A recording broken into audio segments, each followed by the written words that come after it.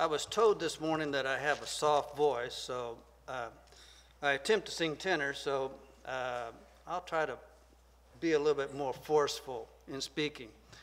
We have been studying Hebrews, and fourth week we are in class and still on the chapter 1, the beginning of chapter 1. And I'm going to read the first 4 verses again. As I mentioned, I will be using different English translations.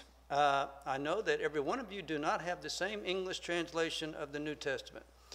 And today I will be reading from the New King James Version.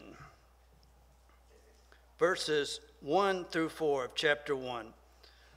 God, who at various times and in different ways spoke in time past to the fathers by the prophets, has in these last days spoken to us by his Son, whom he has appointed heir of all things, through whom he has also made the worlds, who being the brightness of his glory and the express image of his person, and upholding all things by the word of his power, when he had by himself purged our sins, sat down at the right hand of the majesty on high, having become so much better than the angels, as he has by inheritance obtained a more excellent name than they.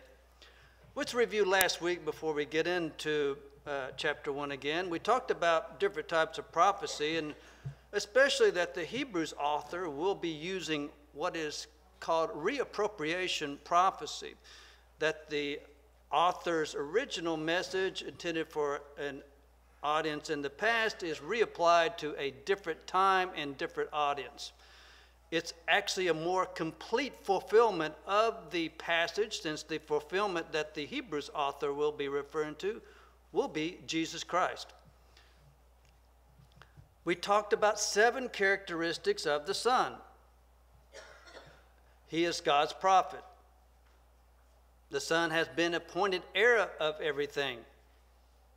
He is the one through whom God made the universe. He radiates the glory of God. The Son also sustains the universe with his powerful word.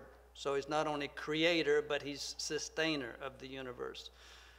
Jesus made a cleansing, which perhaps the NASB is more accurate in that a purification for sins. He took his seat when he was finished at the right hand of God. We talked about the variety of ways that God had communicated to man in the past that are recorded in the Old Testament.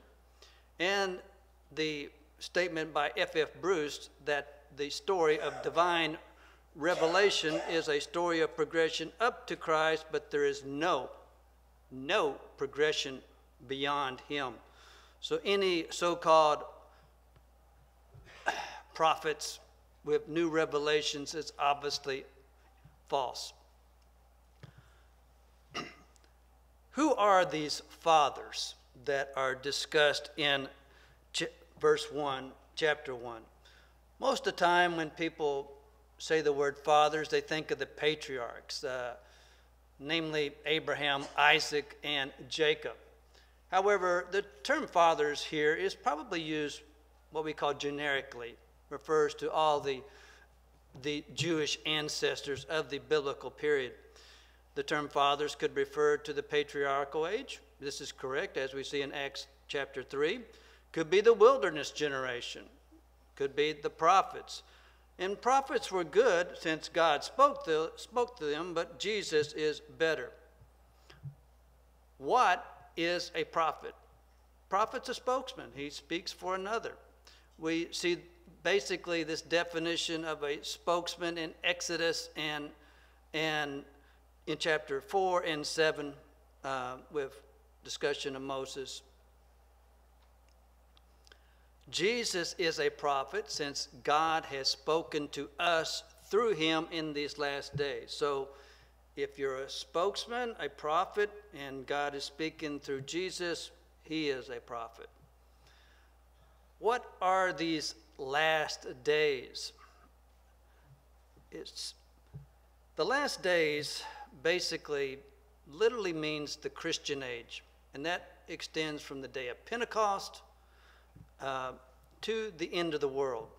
Christianity was the goal of the Old Testament, and the Advent, which is the arrival of the Son, marks the beginning of the end of days. The New Testament regards the Christian age as the last age that there will be. We have been in, quote, last days since the day of Pentecost. In the Bible, you can trace 5 dispensations that are characterized by covenants. You have the age of Adam and Eve. You have the Noahic age. You have the patriarchal age, the Mosaic age, and the Christian age. And in the Christian age, God brought salvation by Christ. As we mentioned, this will be the last age until the destruction of the world. However, the Hebrews author is only going to be concerned with 2 ages, the Mosaic age and the Christian ages. Let us discuss the superiority of the Son.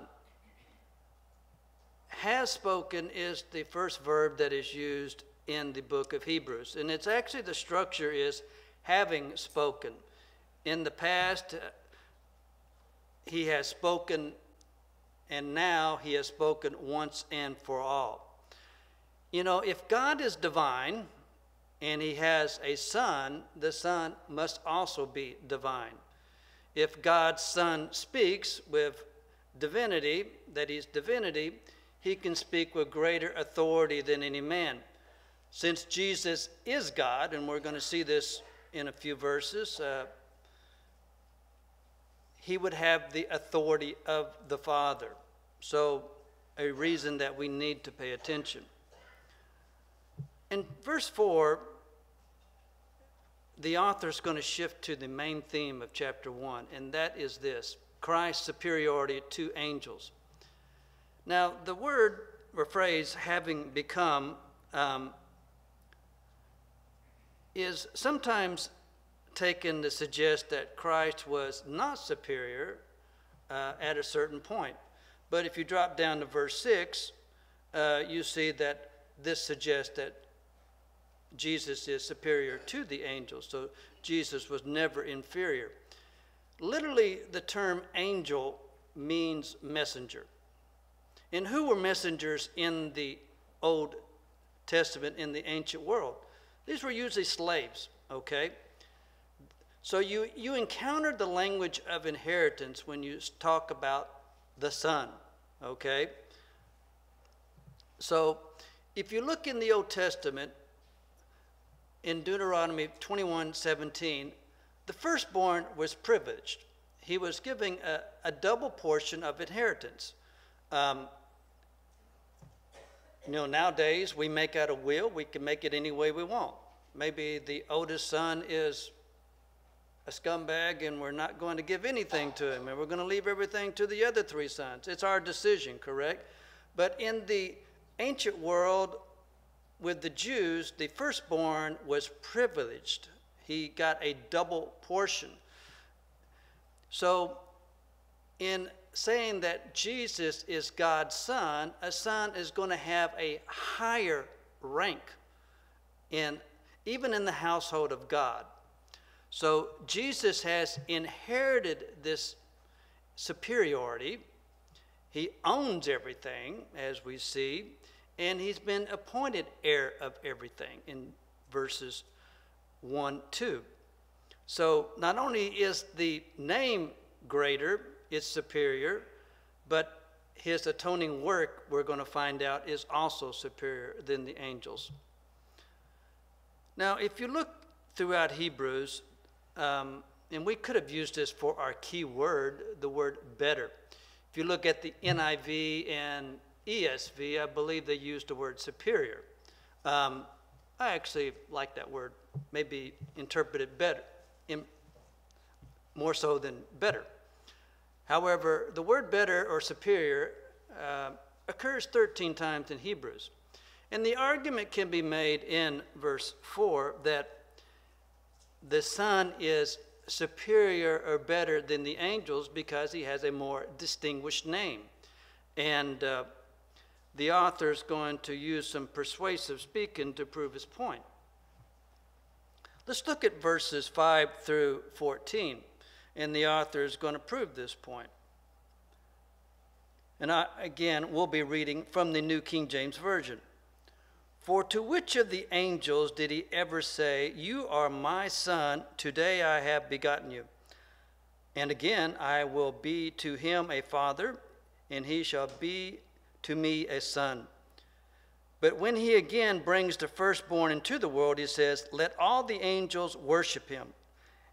And of the angels, he says, who makes his angels spirits and his ministers a flame of fire. But to the Son, he says, "Your throne, O God, is forever and ever. A scepter of righteousness is the scepter of your kingdom.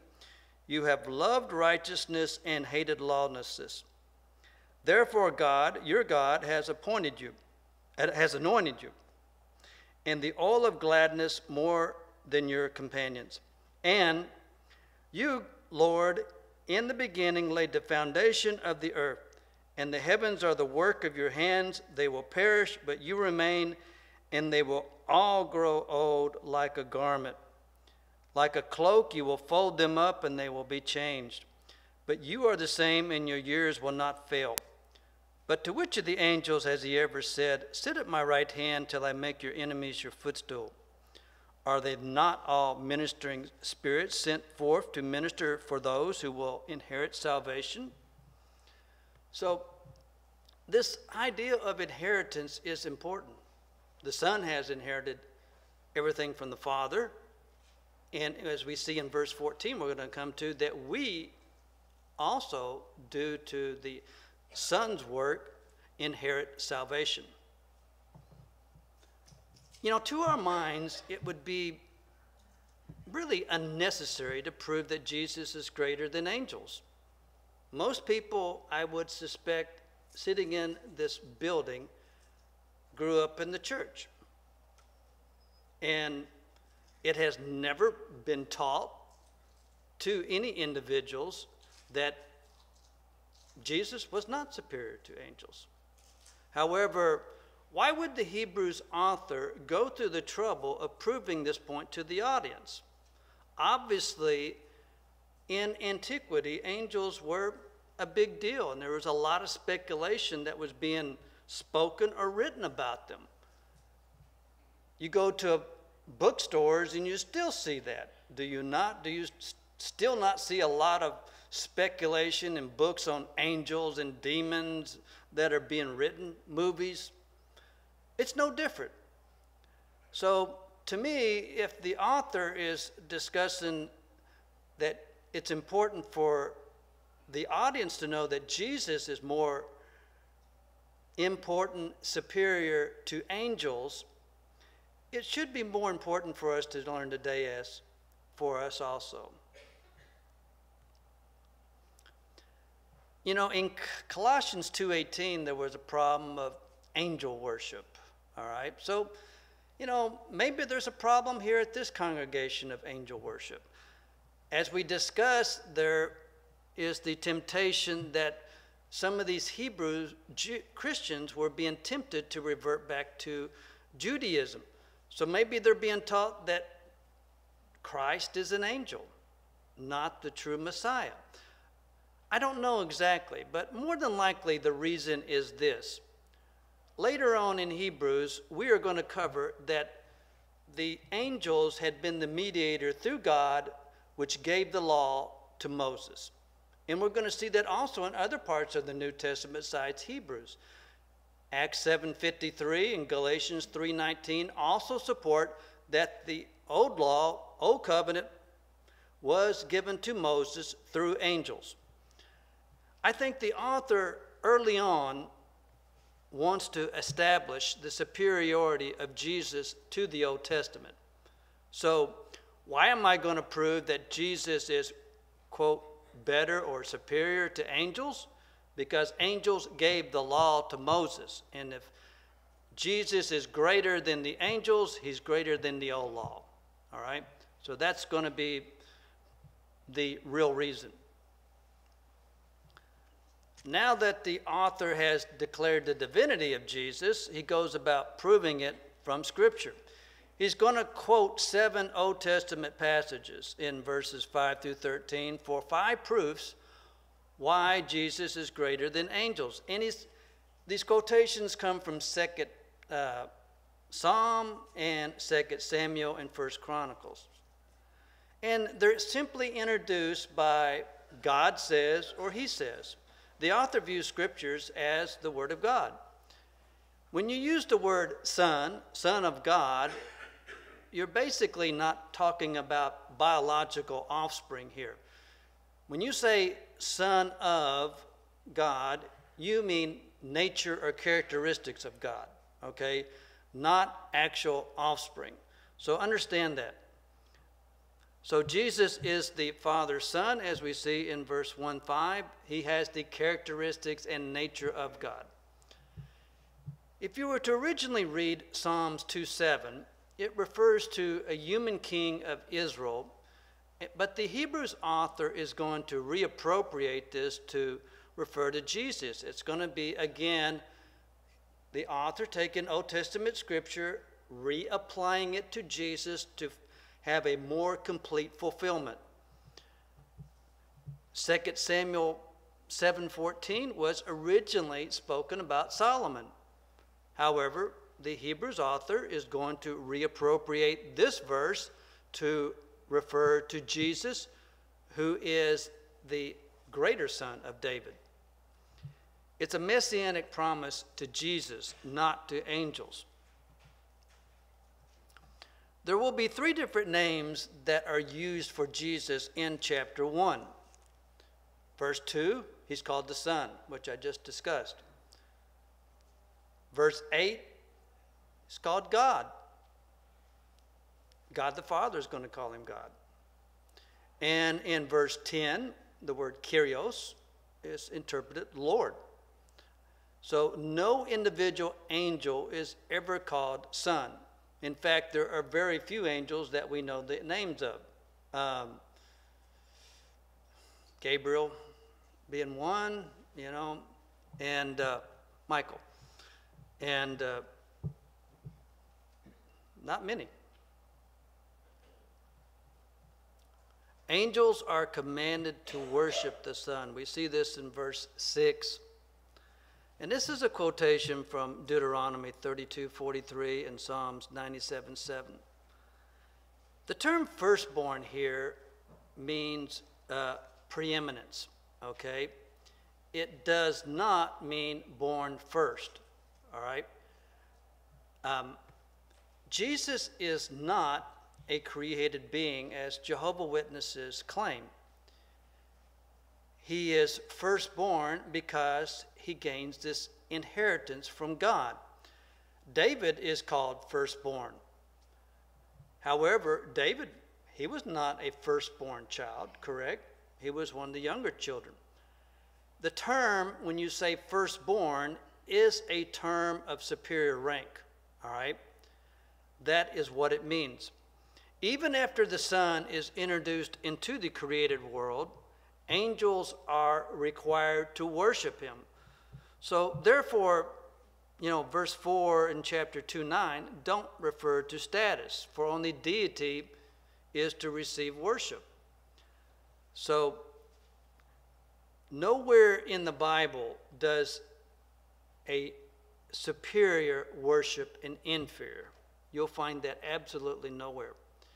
An inferior will proskuneo, which will literally bow down to a superior. So our first premise from this passage is this.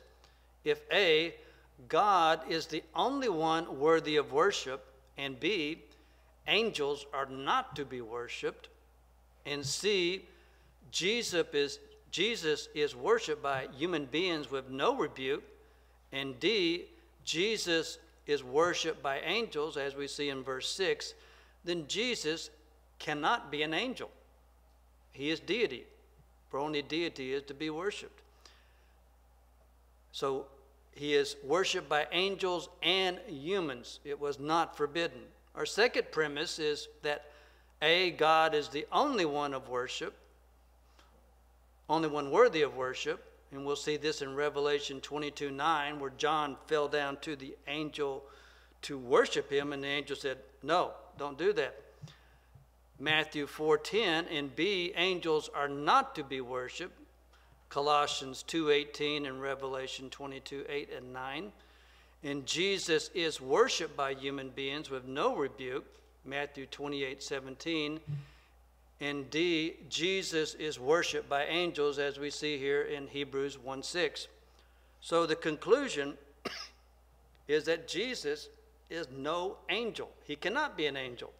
He is deity, so he is worshiped by angels and humans.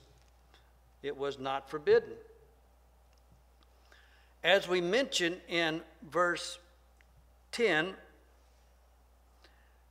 verse 8, the Son is addressed as God.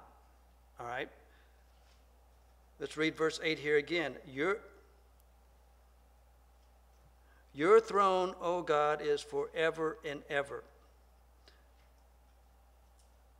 So, Jesus is addressed as God, supporting the writer's argument that he is superior. If you look at how this sort of goes, in that Jesus is addressed as God, verses 7 through 9 state that angels are created ministers. Again, what's a minister? It's a servant, right?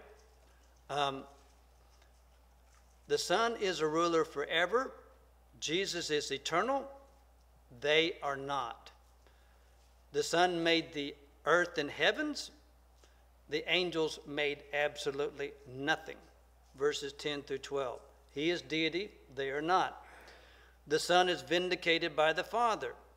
And angels are not in verse 13. The Son will sit at God's right hand. They will not. Any questions? As we've seen here in chapter 1, there are already several quotations from the Old Testament. In fact, in Hebrews, there's 35 of them. And every book in Hebrews will have quotations from the Old Testament or allusions to the Old Testament. 14 of these quotations are from the book of Psalms, some of them what we would call the royal Psalms. The author of Hebrews almost always quotes the Septuagint, which is the Hebrew Old Testament translated into Greek.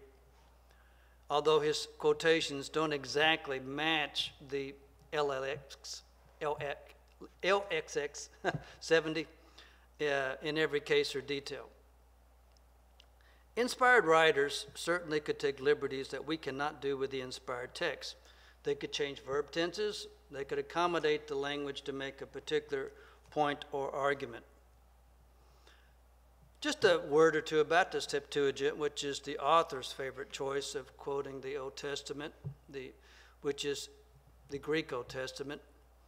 The word Septuagint means 70, as I mentioned, which I totally messed up, LXX. That's how it's going to be abbreviated, the Roman abbreviations. And the reason that it acquires that name is from the letter of Aristeas, which was written in the 2nd century BC, that described the fanciful tale of the origin of the Septuagint.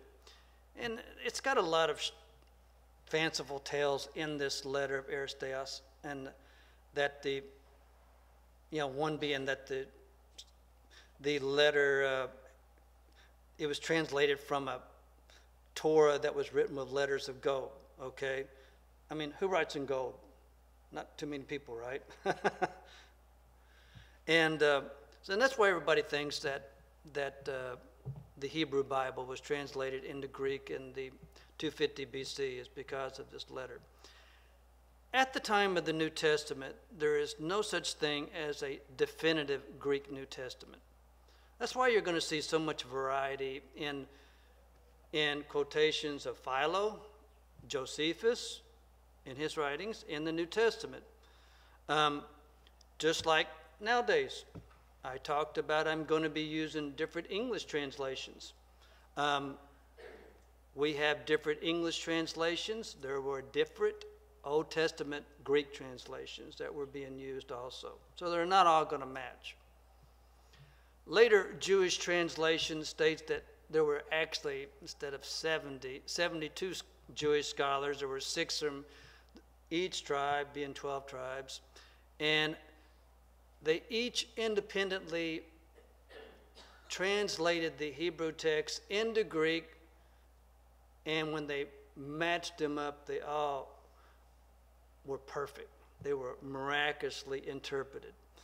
And obviously, if I had 72 people here that copied the entire Old Testament, they're not going to match perfectly here, okay? No matter how smart you are. So just understand that there's different Old Testament versions. The Septuagint is frequently used by New Testament authors, and that's because it was widely circulated at that time. Angels are created ministers, but the Son is a ruler forever, as we saw in verses 7 through 9. Angels are ministers, not in the sense that they're religious figures. We call Tony a minister, as we mentioned, the word means servant. But they are helpers to those who are superior, all right? Since they're helpers to us, as we see in verse 13, the heirs of salvation, we are superior to angels. These quotations in verses 7 through 9 come from Psalms 104 and Psalms 45. Verse 7 shows that angels have no power of their own, and they purely exist at the pleasure and will of God. God does whatever he wants with them. He can create angels as he pleases, and they can literally be spirits, winds, flames of fire. They're created to obey God. The idea is that God makes them whatever he wants to make them. We talk about seasons. We're now in spring, right? Are not spring, summer, fall, and winter transient? This verse, when they're spirits, flames of fire, they're just transient beings, okay? And their deeds are as transient as the changes in nature. But this is not the case with Jesus. Verses 8 through 9 show that Jesus is not created or changed in form. He rules with a scepter of righteousness. And if you look at the background of the word scepter, it means absolute authority. Think of Esther 5. When Esther comes into the presence of the king, she actually touches the gold scepter, all right? She's acknowledging the power of the king, all right? So the Son has a scepter of righteousness, an absolute authority. We saw that he is called God by God the Father himself, all right? Also, this oil of gladness basically refers to a feast where the guests were anointed with perfumed oil. It's referring to exaltation, okay? When you would go to a wedding feast in antiquity, you were many times given wedding garments, and you were smeared with some oil to make you smell good, okay? You were anointed with oil. It was customary.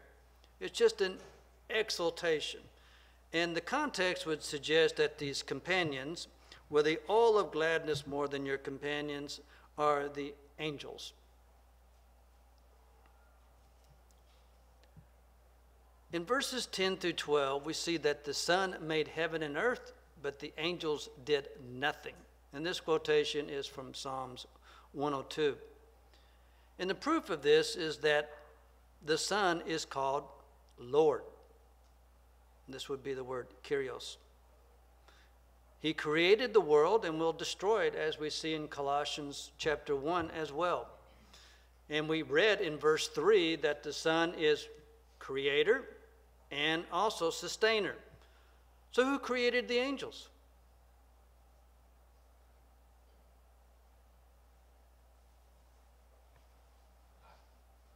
If Jesus is the creator who created angels. Jesus. He is the creator of angels. And you have this comparison to an old garment. What happens to clothing? I know that Larry and I, we take old clothing and we put it in our smokers to burn, when we're sort of done with it. Burns pretty good. You get rid of it, right? It rots if you don't keep it enclosed in something.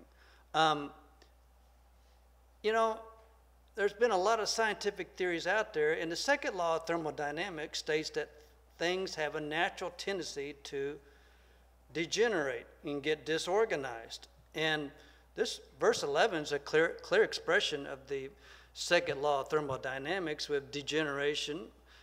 But Jesus is not like this old garment. He is forever. He is unchanged. And he will never change. If you look at the beliefs of Jehovah's Witnesses, and the reason I've been harping on this a little bit, is that they actually believe that Jesus Christ is Michael the archangel. That is their belief. They believe that Jesus is a created being and that he is actually Michael the archangel. If you look at Mormon beliefs, Jesus is also a created being, and that Satan or Lucifer is actually literally Jesus' brother, his younger brother. All right?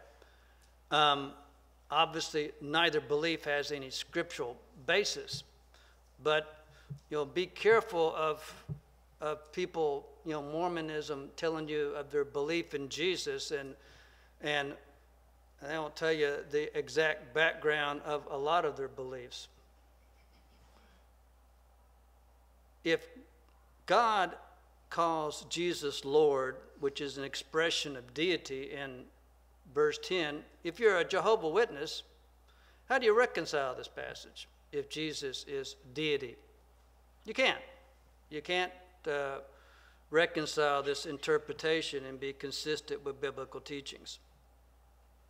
So our first premise is that A, if the Hebrews writer is inspired, and we believe that all Scripture is inspired, then B, the writer claims that the Son, Jesus, is called Lord, which is Yahweh, then Jesus is Lord, or Yahweh.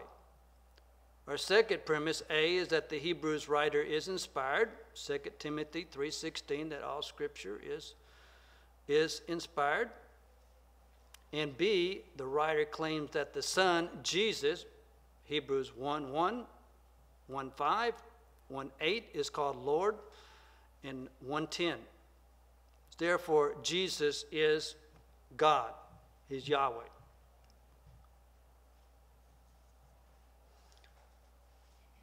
Verse 13.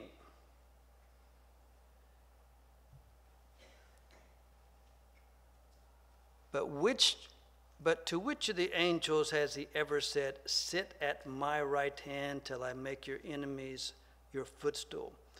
This is a quotation from Psalms 110, verse 1. This is really an extremely important passage in Hebrews. It's going to defend Jesus' eternal priesthood and his ability to rule. When you say the word footstool, it brings to mind the ancient Near Eastern custom of the conqueror placing his feet on the neck of the conqueror. We see this in Joshua chapter 10. It's a sign of authority. You capture king or individuals, you put your foot on their neck, it's a sign of domination, right? And it's a total sign of domination and authority. So the Son is called to sit. And this is in the present tense, so it's ongoing. And he's awaiting final vindication at the hands of the Father. So, sit at my right hand until I make your enemies your footstool. So the idea to understand from this verse here is that Jesus has done his work. He's come to earth. He's sacrificed himself for us. He's returned to heaven. And he's asked to sit and understand this is not little, all right? He's asked to sit at the right hand of God until God finishes what he began. However, the work of Christ is finished in that aspect. No angel sits in the presence of God, and certainly not at the right hand of God. What is the purpose of angels? In looking at verse 14, it states that they are ministering spirits. It answers how they work. They are sent out. They can't do whatever they want. Okay? They are sent by God, and they are servants. So they are sent for service, and God obviously is behind this. And it answers, verse 14 answers for whom they do work, because of those about to inherit salvation. Are angels inheriting salvation? No. Mankind is the one that is inheriting salvation. And this statement is going to lead into chapter 2. Angels work for us. We are the ones who are inheriting salvation. Not directly in the sense that each of us have a guardian angel, which has been expounded through the ages. However, angels work on behalf of God's people, the saved.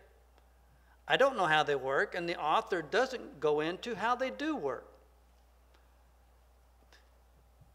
However, this idea of each of us having our guardian angels is not scripturally supported in the New Testament. And it's not the author's intention to discredit angels. In fact, angels were, to the author, extremely important. They gave Moses the Old Testament, the Old Covenant. So he's directing attention to the superiority of the Son. So how can we summarize chapter 1? Wow, I'm getting to a chapter finally. This argument actually is going to finish up in chapter 2:4. As I mentioned, chapters and verses are editorial devices of men.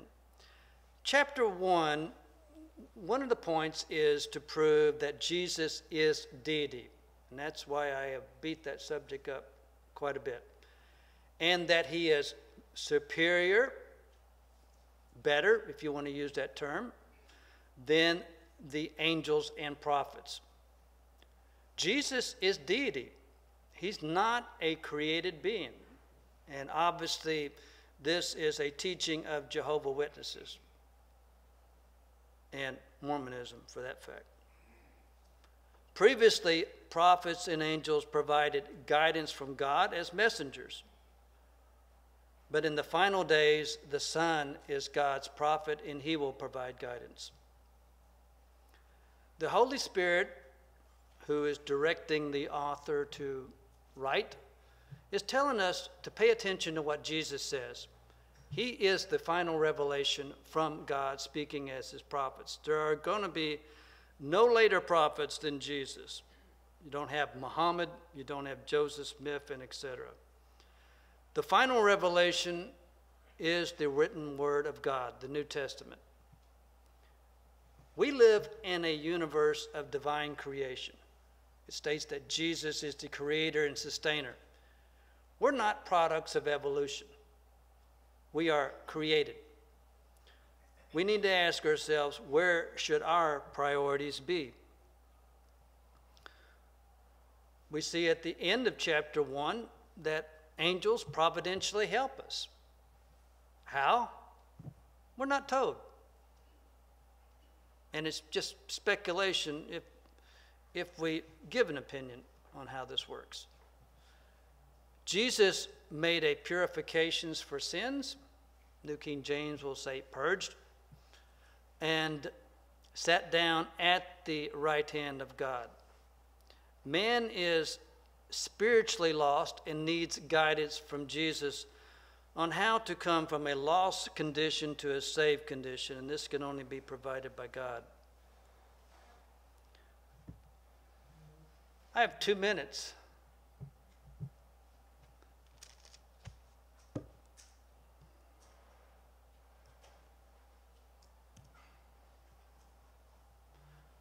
Well, next week we will start on chapter 2 of Hebrews. And in this chapter, there certainly will be exhortations against apostasy. We have certain religious denominations that believe that it is impossible to apostatize. We will certainly make scriptural arguments against that belief. We will see that Christ was made lower than the angels. We read in verse 6 that this was not in relation to who he was, but just physically. I mean, Christ became man so he could die, correct? And the Hebrews author is also going to be talking about this idea, as Isaiah does, as a suffering servant. The theme of suffering is also a major theme of Hebrews. So if you would, for next week, read chapter 2, and we will start there. Thank you for your attention.